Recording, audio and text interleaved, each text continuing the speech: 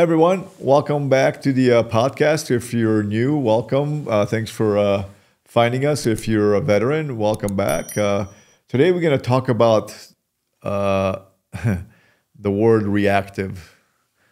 Reactivity. Of a dog. Can you just right away lay down things or why? What's the I don't think issue? this is going to be very long. Well, But I was kind of flabbergasted by the appearance of this reactivity stuff. We never talked about that before. just wasn't a... It was just, the dog is, Whatever. reacting to different things, right? Yeah. I remember, When did this come? You see him come up more but and more? people worry about it too much Yeah. as some kind of a problem, right? Yeah. And so first of all, reactivity is not necessarily aggressiveness, but aggressiveness could be reactivity. Okay. So... The reactivity is that the dog reacts to unusual things, Yeah. like get overwhelmed and jumps or whatever. Yeah. Like you have a horse and suddenly there is a plastic bag flying and he jumps. He's reactive. Yeah. It's reactivity on the horse part. I remember I had a dog, one of the first dogs I had, or first dog, well, I had some other before. His name was Timber. And he just couldn't walk by a sewer grate. Uh-huh. It was just, or garbage can. It was just like crazy, right? And If you wanna... now people, I would say, well, he has a hard time to walk by the garbage can. Yeah. And people now say, oh, he's reactive. Oh, okay, whatever, same thing, right? Yeah. That's why I call me old school. Old school. Yeah, Yep. dog is afraid of sewer grate. Oh, he's reactive. Okay. See, it's confusing, Yeah. We say reactive and what? What's that? If I say he's afraid of garbage can, everybody knows what I'm talking about. Yeah. That's Right? it. It's clear cut. The kid is fidgety. No, I don't know what that means, but ADHD or something like. Yeah, No, it's just fidgety. He's He like, can't- fidgets, Can't sit still. Cannot just say a normal word, I don't know. anymore. Yeah.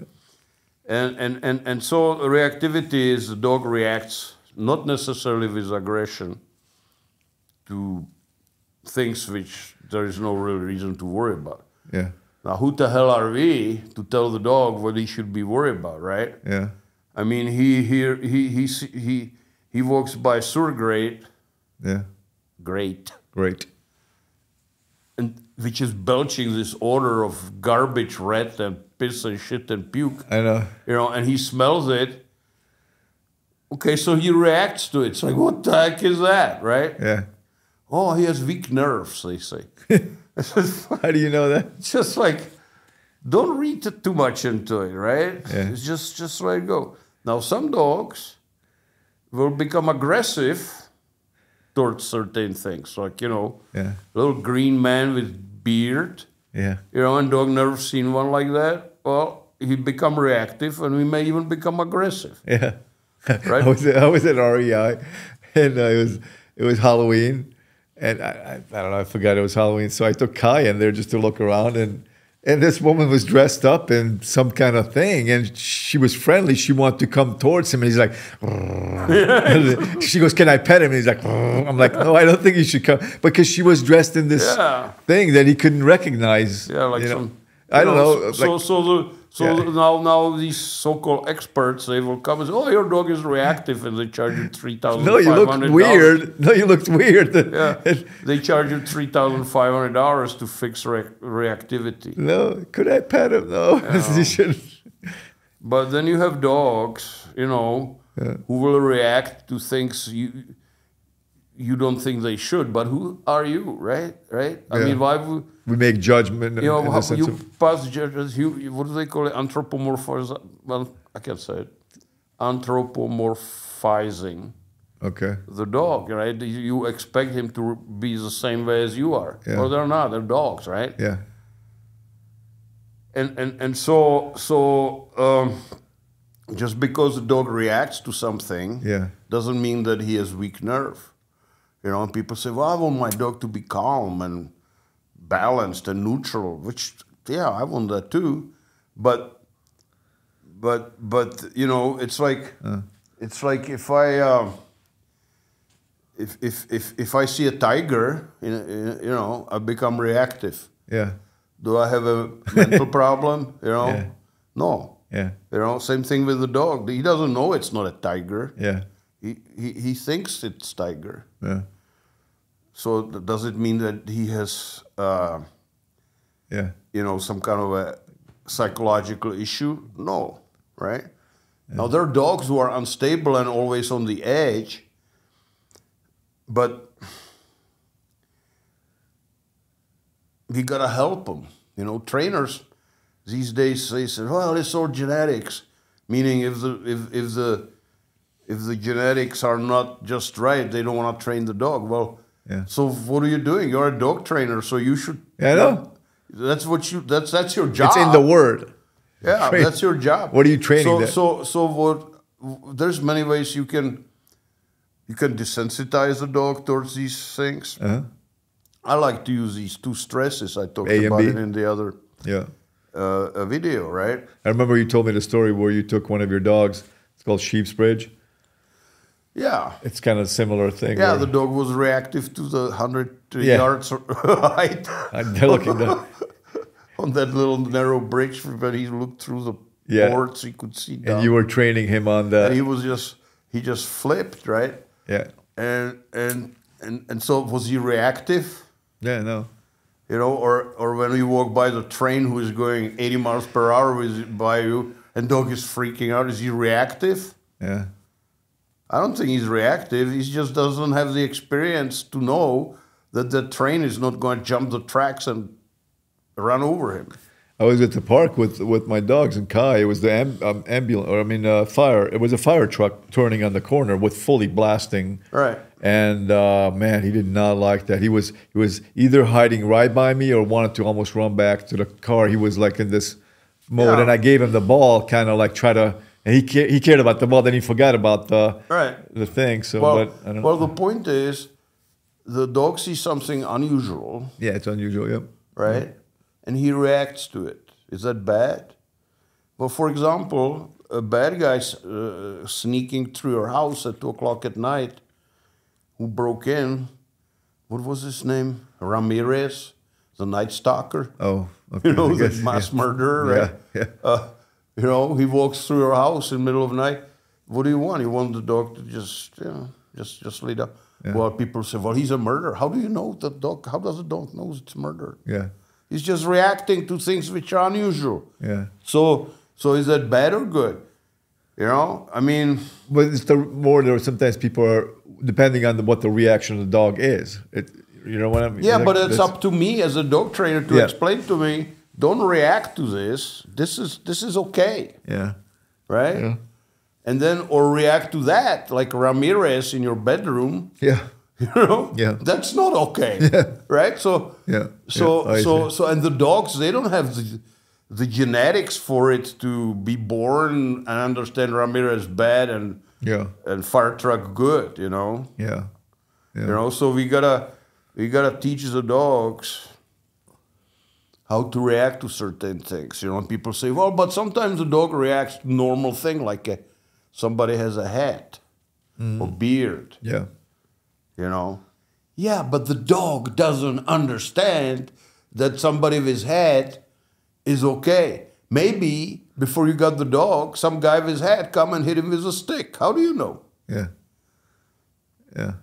So it's up to you as the owner and dog trainer to teach them to deal with these type of normal things, right? Because it can go the other way too, where the dog is barking at this bird. You don't want that and say it's okay. Well, I mean, not okay, but remember petting. Yeah. And you build a dog, so you can flip it. No, I know. I'm just saying, but you're doing the wrong thing. Right. Right. Right. So you're teaching the dog wrong thing. That's what I'm trying to say. So, yeah, that's what people do. So the dog barks at them the wrong thing. Person with a derby hat. Yeah. Right. Yeah. And you telling the dog, don't bark, and they start petting the dog, right? Yeah. That's what Gabor is saying here. Yeah, sorry, that's what you mean. And you actually making it worse. Yeah. Right? Why?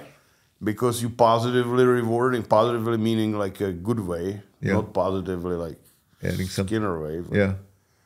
in other words, you making feel the dog good about barking by petting them. Yeah. While he's actually not doing While you something really that, want to so-called calm him down, yeah. but you are not calming him down, you are rewarding his barking. Yeah.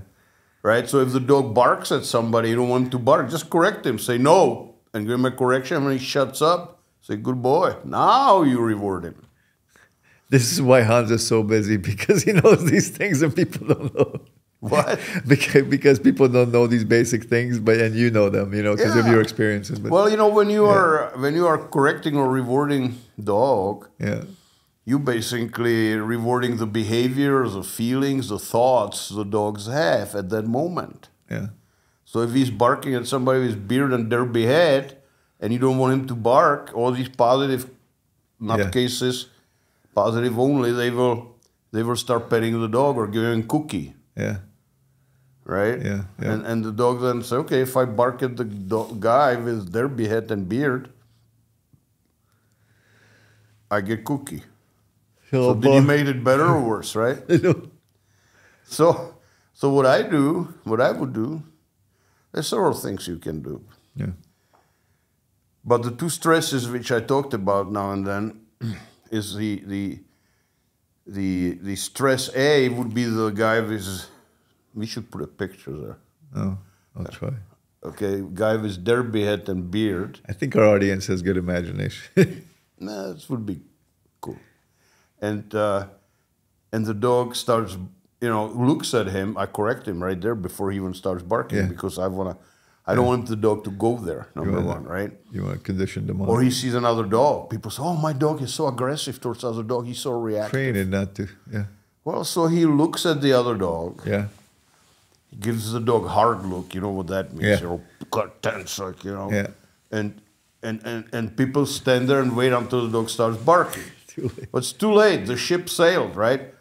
Correct the son of a bitch before he starts barking. See, I can say son of a bitch and it's not dirty. Yeah, I know, because it's a dog show. Right? So anyway, so the dog looks at the other dog and I say no and pop him and he looks at me and I say good boy.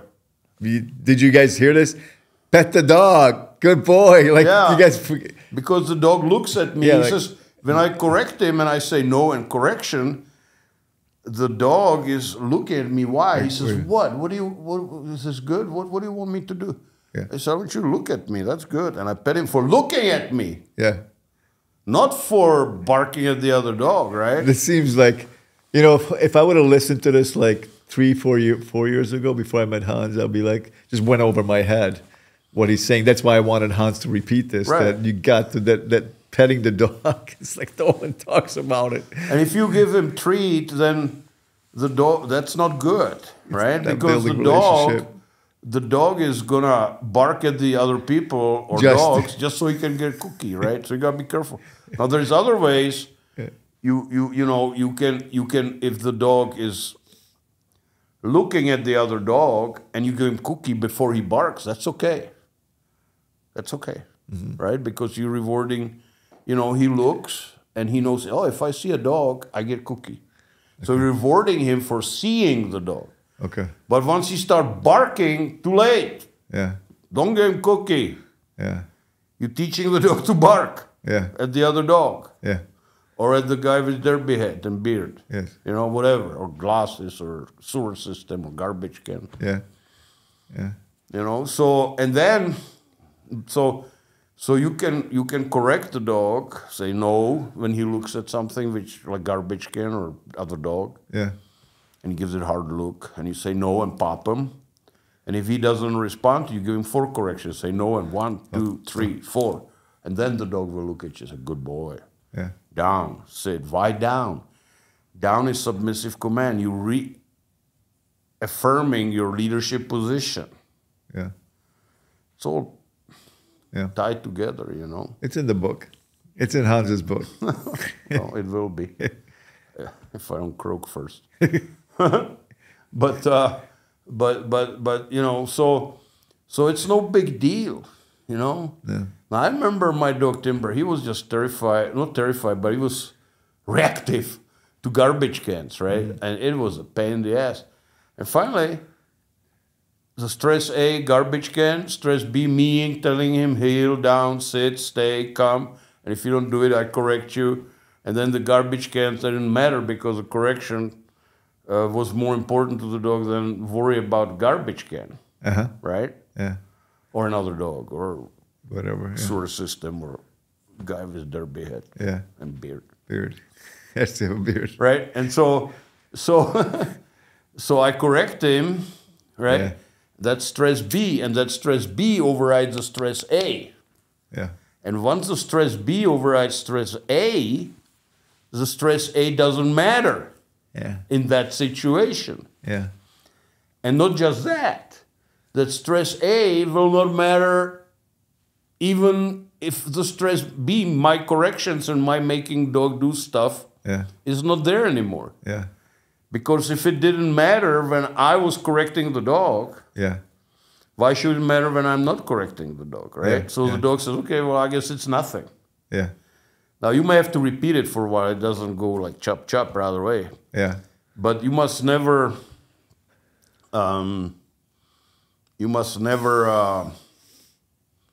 backslide. You got to be consistent and persistent. Consistent and persistent. Consistent Write it down. and persistent. And that correction, and I don't want to go into that. We either talk. I know we talked about it, or we can even do another podcast on correction. But if what should come close to the pain threshold. Exactly. So this is if this is 100%, meaning that's what I talk about in my video. How hard do you correct the dog and all that, so it's not abusive. Yeah. You know, it's not abusive if the dog, because the dog is making the choice. Yeah. If to respond to the correction or not. Yeah. So I'm correcting him harder and harder and harder, and finally the dog says, well, I don't want any harder than this, and they respond. Yeah. And that keeps it non-cruel. Yeah. It keeps it humane. Yeah. Right? Because the dog really makes the decision how hard I should correct him. Yeah. Does that make sense? Yeah, it does. It does. It's by escalating the correction to the point where the dog start looking at me and responding, so that's where I keep it. Yeah. But that's, and much more is explained in that video about the obedience. In your obedience video. Yeah. That's for sale. That you can buy right now. For $99. For $99. It's called obedience. No nonsense obedience training. No nonsense obedience training at alpinec9real.com. Yeah. Go to videos for sale or whatever. We're not shameful at selling. Hey, as they say, if I'm not going to promote Who's myself, gonna do who it? will, right? Yeah. There's a marketer guy. He goes, I don't sell often, but when I do, because he teaches a lot, he gives a lot, throughout a year. But when I do, I sell hard. It's like that guy with Dosaki. Yeah, sorry, we drifted a second here, but that's about it. Okay. That's about it. It's funny. It's about it, but it's like dog training is Hans calls it a conglomerate. It's a rock that has many different types, right? Rocks inside of it, fused together by some. So when Hans says, matrix. "Yeah, that's about it," it's like it's like an onion. There's no end, man. There's no end. There's no end. And that's what makes. But guys, what? Let me tell you something. Since this is not it yet, right? When you train the dog, right, you can do it with cookies and with toys, because dog looks happy, because as we call it, he's in drive. But he's not doing it for you. Yep. He's doing it for himself. You're just a pest dispenser giving him cookies when he does what you think you want him to do. But that's not how the dog sees it. Dog sees it, he says, if I put my ass on the ground, I'll get cookie. Yeah. He doesn't care about you, what you want. Where if you train the dog out of drive, and make him do things when he does not want to do them, right? Yeah. Then you start building relationship. Yeah. Me, the leader, and you, the follower. Yeah. Remember, dogs love to be leaders or the followers. There's nothing in between. And Caesar talks about that all the time. Like it's a so simple thing. Caesar Milan. I like Caesar Milan. And Hans talks about it all the time. Yeah, it's better you being the leader, right? So now, when going back to the reactivity, and I'm in leadership position because I did the obedience out of drive. Yeah. And the dog sees another dog or a guy with derby head and beard. You gotta put it. Now we have to put it in there. Yeah. You're gonna have to send a picture. I'll send you a picture. We're gonna put a. And I say no and correct the dog. Dog responds to me and respects me because why? Because I'm in leadership position. Because you said so. Because I said so. Darn it. Gosh darn it. Gosh darn it. I mean, you may be seeing it in the videos, but what Hans has his big pickup truck, 8-foot bed, and he's got all this stuff in the back, barrels, crates, those like beer crates or whatever you call it. No, they're milk crates. Milk crates, beer. I just take a beer because they did have them. They are milk crates. Yeah, whatever. Yeah, and so we put it says on it, these milk crates belong to Shamrock Company, and if you get caught, you will be charged $25,000. Oh, is it? And he's got like 8 of them. But the dogs walk through these things and they hate it in the beginning. They hate it so bad. It's like you have these big bad dogs, right? And they just like break down walking into the crate. You have a dog who's reactive, right? Yeah. And I'm using the terminology, modern terminology, because I don't want to sound outdated and debunked. Yeah, you want to be hip. So the dog, the new dog comes in, right? And there's all these dogs in the group class. Yeah. And this dog is just beside himself, want to kill everybody, barking at everybody. Yeah. He's reactive. Yeah. And people say, well, what do I do? I said, take that dog. Yeah. And I have battery upright milk crates, upright, so the holes are, And I say, make the dog walk the dog on a short leash through those crates. And dog is just like, oh shit, what am I gonna do? And then I have a barrel there, and I said, put him on the barrel and wobble the barrel. And dog is just like, oh, like this. And he stops barking at the other dogs, right? All of a sudden, yeah. Yeah, why? Because stress A is overridden by stress B. Yeah, yeah. And just going back, I know this, we're kind of going off tangent a little bit, but going back to the whole cookie thing, the dog will do anything for that cookie. And I asked some of these trainers online on YouTube, say, hey, why don't you, can you do it without cookie? And you might be listening to, you might be I'm the one that's asking. And they said, yeah, I could do it, at the end. I go, well, why don't you start it out that way then if you can do it? Because why would you want to eliminate baggage, right? That's the point with the protection training too. Why would you want to eliminate something? Why don't you just start that? Without it. Because they see, okay, we do it with the cookies, and then we eliminate the cookies. But if it's a problem, the cookie, why don't you just do it without the cookie? And the reason is actually, it has nothing to do with the dog. It's their either lack of knowledge or everybody does it. It's easy to make shit. Laziness. So it's one of those with cookies or toys. It's easier. Not one of those 3 main things. That's instead of. But the problem is it doesn't build a relationship between you and the dog. Yeah, you're not gonna have a deep root like an oak tree. It's gonna be like a weed. The wind comes and it just topples. It just rips it out. So as I say, you want to be the leader. You gotta be the leader. Yeah. Like I had If you enjoyed this content so far, please subscribe to our channel. Also, Hans has a podcast channel called Dog Training for Life. Check that out so you can listen to the audio version. I'm not going to say no names, but I have one of the people has a problem with the dog sometimes giving him hard look and being aggressive. Yeah. And I said, all these problems are coming either from really screwed up genetics, which is rare, extremely rare. Gangster dogs are extremely rare. Or you not being in a leadership position. Now send me a video,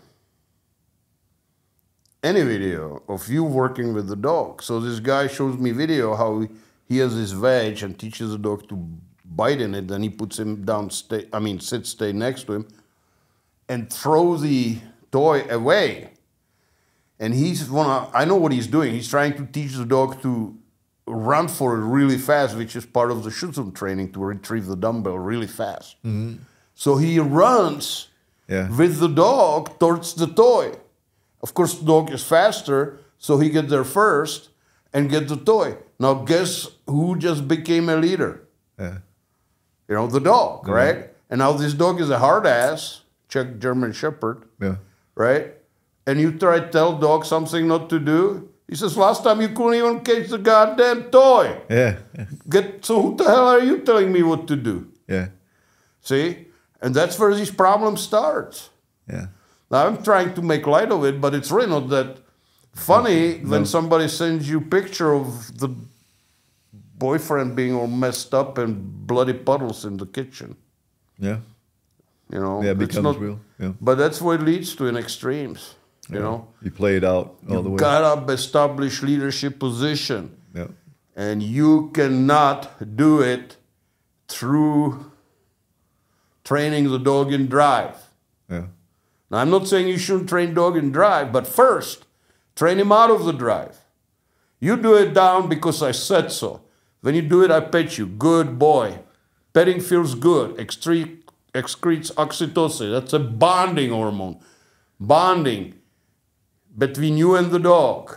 It feels good. It's bonding. And you're making the dog do things he may not want to do. So who is the leader? You are the leader. Then when you achieve that, you can go and start playing toy and do with toy obedience for Schutzhund trials. Yeah, you can do it. You know, you can do it then. Yeah. Right? Yeah. But you already have that default that you are in leadership position. So now you can do with the toy and treats after, you know, you can do your in-drive obedience. I'm not against in-drive obedience. Yeah. But there's a time and place for it. It's a succession. Yeah. You know, it's from geology, you know, it's how they succeed on each other. Succession, yeah. Succession of layers. Yeah. Yeah, so anyway. Yeah. Okay, yeah, which, man. So how long was this? I don't know, we've been recording for like 25 minutes or so. Okay, that's good then. Yeah. We talk about these episodes, we don't talk like, sometimes Hans asks, like, how long? You know, my philosophy is that we can give, I've heard 1 minute of great knowledge and yeah, 2 but hours the attention span, you know, like I know myself, when I go look at video and video is 2.5 hours. Yeah. Forget about it. Yeah. You know? Well, we have the audio version too. I upload the audio version, so if you don't have time to watch it, then you can always listen to that too. But yeah. Yeah, we don't have any 2-hour videos. So No. I think the longest was like 1 hour and 5 minutes. Hour were the long one. Yeah, that's the longest. pretty long, you know. So. But it was good. Yeah, I want to keep it. Yeah, it's good, you know. But you gotta find time to listen to it. Yeah, they're about 25 minutes average. It's like this friend of mine, bless his heart. He says, Hans, you gotta watch these videos. This is so good. You really need to watch it. I said, do you promise? I said, all right. So I come home and it's 4 hours and 16 minutes. Like 4 hours.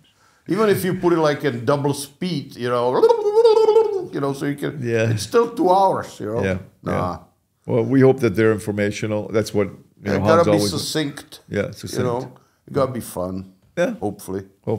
Yeah. Gotta give you, you know, information.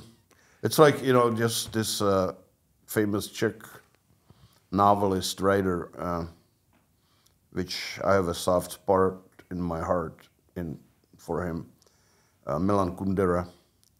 He just passed away, right? 94 years old.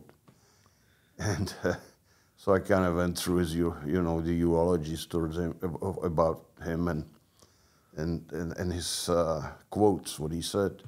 And he says, there's no point to write novels unless you introduce people to something new, you know, something of value. Yeah. You know, there's so much videos out there which are just carbon copies of bumper stickers of some other trainer, you know. Yeah, and that's what it is. So I'm just hoping that when I'm saying something, it's something which gives you this emoji of this. Yeah, the emoji. Yeah. We should do that on the. Yeah, like The face. Wow. I know they have these faces. That's the emoji I want you to be like. I want you to be that emoji. Yeah, yeah. But what Hans is teaching is fundamental. It's not rocket science. It's not. Makes sense. It's natural. It came from wolf. Yeah, it's not. You know, it has a logic to it, common sense. Yeah, if you guys gotta come from nature. Yeah. If it doesn't come from nature, it's bullshit. Yeah. We're like challenging, Hans is challenging all of you to think logically. Like, forget about what you've seen or just even forget about what Hans said. Just logically think through this. Analyze those things logically. And sometimes you think you're doing it right and you won't. But you will see it. And so you say, oh, I screwed up. I got to do it different. And then you analyze the mistake on your logic by logic again. Yeah. But remember, it got to come from nature. Yeah. Got to be logical. Yeah. You know, it cannot be ideology. Yeah, ideology is dangerous. You know, because you know, as I always mention Descartes, you know, Cartesian philosophy, mind over matter. That's BS. Yeah. You know, you gotta, you know, and again, Kudera, how did he say the quote? It was, it's nothing new. It's natural, right, or something like that. He said. Yeah. You know, there's nothing new. Yeah. Just try to figure out what it is. Yeah. Yeah. Think. Think. You know. Think. And with that, subscribe, share, do all that good stuff. And so I can make the 0.000. Oh yeah, the private jet that Hans is. 0.03 cents per 1,000 clicks. That's the main purpose of this whole podcast, so he can have his private jet. Well, yeah. So buy some videos. So go to alpinecaninreal.com and check out all the instructional videos, the personal protection series, the nonsense obedience training. how Check to use buggy whip, or I mean the fuller pole. Yep. The check commands videos is really good. Yeah. Alpine Canine Art of War. Art of War, which That's is a really good one. way underrated. Underrated, yeah. Yes. Especially if you're in law enforcement, but for anyone. Puppy, if you have a puppy, how to feed your puppy raw, and so that's at alpinecaninreal.com, and we will see you next time. Ahoy.